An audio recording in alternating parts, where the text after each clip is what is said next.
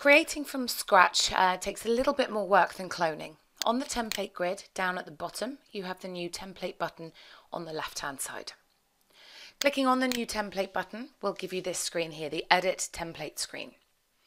You select which format you wish to create the template in, and of course we will be looking at Word. You give the template a title and the template type. Clicking on the next button will take you through to the Edit Word template screen, which we have seen already. You can create any notes in here, a task, assign an email template.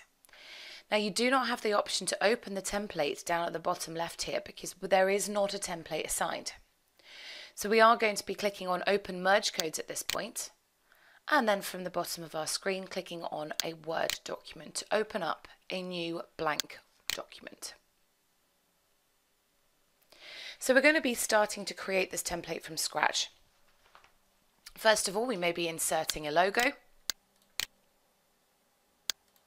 So we'll just insert a logo quickly, more on this later on.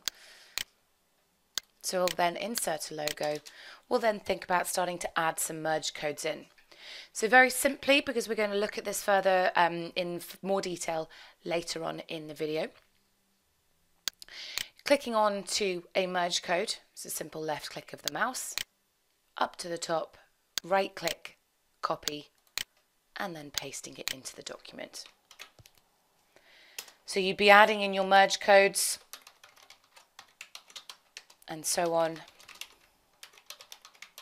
and then writing the body of your email, adding some merge codes perhaps in here as well.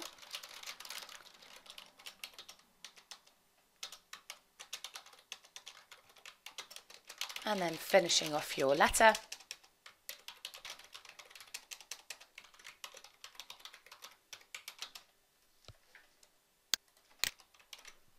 With another merge code. Once you have created your new letter, always remember to save. You do not want to lose all of your hard work. So File, Save As, save it somewhere easy to remember. You can always delete it later on.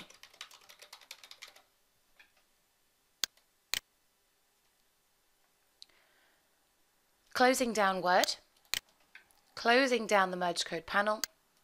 On this screen here, pressing the select button and uploading your new template. And then save.